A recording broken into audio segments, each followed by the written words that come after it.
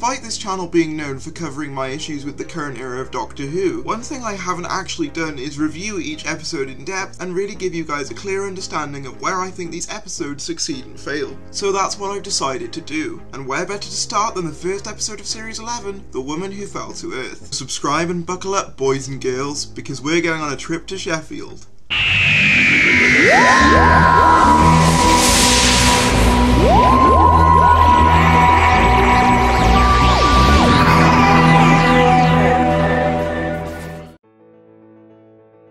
The story picks up right where Twice Upon a Time left off, with the 13th Doctor crash landing in Sheffield, where she meets her new companions, Graham, Yaz, Ryan, and his nan Grace. But strange things are afoot in Sheffield, as a warrior from a distant planet named Tim Shah Tim Shaw?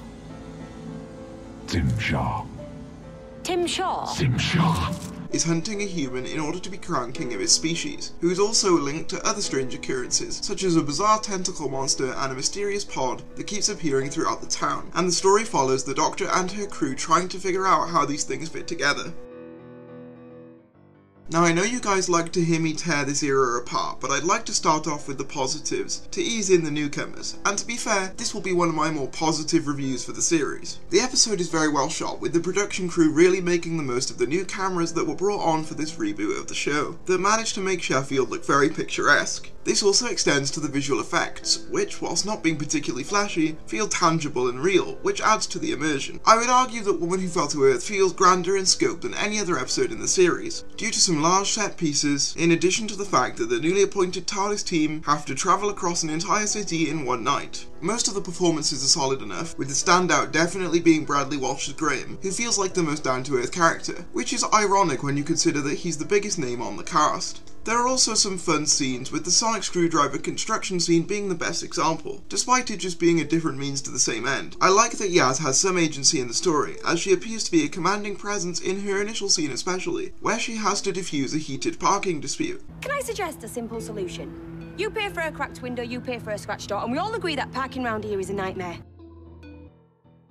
To me, this episode suffers with a severe case of what I like to call first episode syndrome, which can even be found in fantastic episodes like The 11th Hour, as loads of supporting characters are established in Ledworth that we never see again. Except this time the problem is amplified tenfold, due to the fact that many of the main characters' goals, dynamics, and even traits are established in this episode and then never brought up again. This includes Ryan's conflict with Graham, which is all but resolved by the end of the episode. Don't believe me? Just compare this interaction between Ryan and Graham in The Woman Who Fell to Earth. What have I done? I suppose you'll be blaming this on the dyspraxia as well. Can't ride a bike, started an alien invasion. Graham? To this one in The Ghost Monument.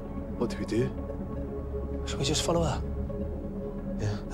Other examples include Ryan's YouTube, which appears to only have been shown in order to easily communicate Ryan's emotions without any nuance or subtlety. Yaz's desire to quote-unquote do more for the police force, which to be fair was an extremely vague goal to begin with, and even Yaz's more authoritative personality, something that I praised earlier, has basically dissipated by the time you get to episodes like Arachnids in the UK. Speaking of things I said earlier in the video, remember how I said that most of the performances were solid? Well, there's a reason for that, as Tosin Cole as Ryan Sinclair is as monotone and unenthusiastic as ever. I was also surprised by how little Jodie Whittaker's performance as the Doctor had evolved since this initial episode, with her struggling to be as commanding or expressive as her predecessors, which I think is best exemplified in her first speech as the Doctor, which, in my opinion, doesn't nearly have the impact that it should. Upon first viewing the episode, I remember thinking that her basic characterization was a result of her experiencing post-regeneration trauma, but now that we're 2 series in, I can safely say that this was not the case, as the happy, quirky, generic routine started here and hasn't really stopped since. In fact, you could make the argument that she feels more like the Doctor here due to the fact that she wears the damaged clothes of the 12th Doctor throughout, which to me make her resemble the Doctor far more than what she would eventually wear, which could be down to the fact that there's something very alien about watching a young woman dash about in an old man's suit.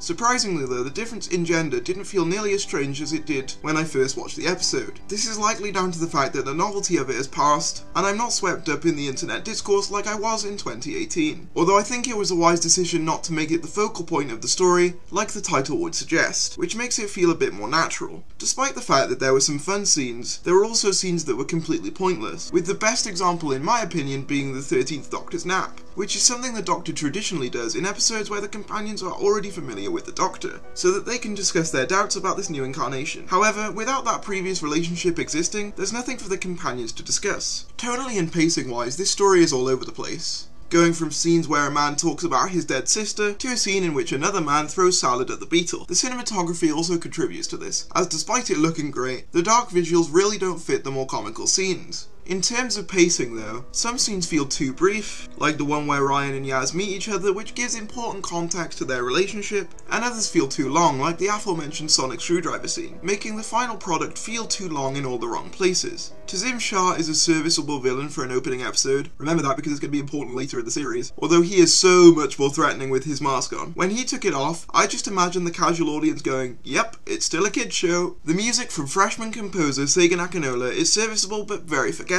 which to be fair applies to most of the episodes of the series, so I won't be covering it in any of the other episodes unless it's in some way unique. Although I will say that the ambience of the score works better in this episode than it does in others, because it reflects how quiet Sheffield is at night. Speaking of music, I think they made a mistake when they decided not to include the title sequence in the episode, as fans already had to accept a lot of changes and the title sequence could have helped reassure people that this was the same show.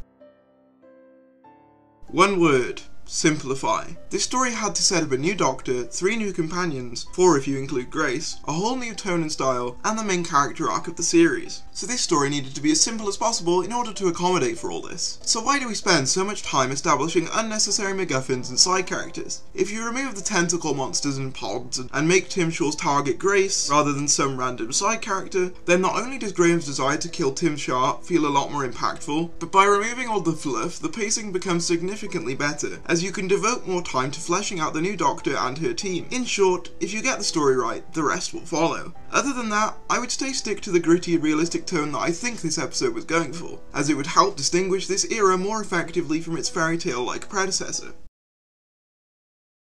This episode provides a decent enough base for a new series of Doctor Who to build off of, but it's obvious that improvements needed to be made for Series 11 to be considered another successful series of the long-running sci-fi show. But the question is, did it? Did Series 11 build on the base that this episode set up?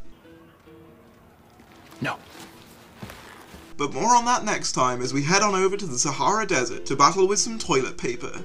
Insert funny pandemic joke here. Thanks for watching, and I will see you later.